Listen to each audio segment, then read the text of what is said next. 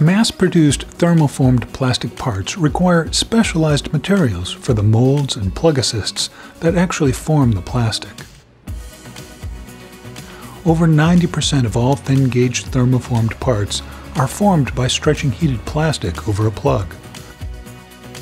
CMT Materials offers 8 grades of HYTAC syntactic foam plug assist materials that are optimized for superior performance when thermoforming a wide variety of plastic.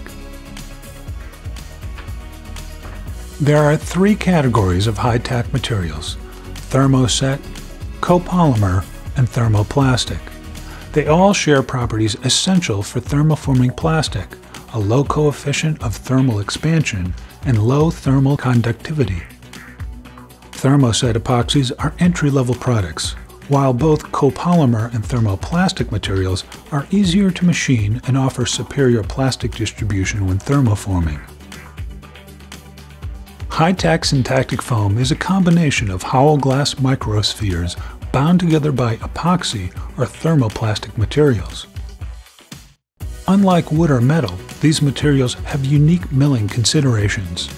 Tool designers need to work closely with their CNC machine operators to develop specific tool path and CNC parameters that yield the best results.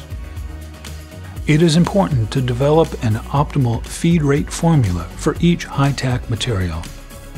Here's an example, but actual speeds will vary according to the machine and material.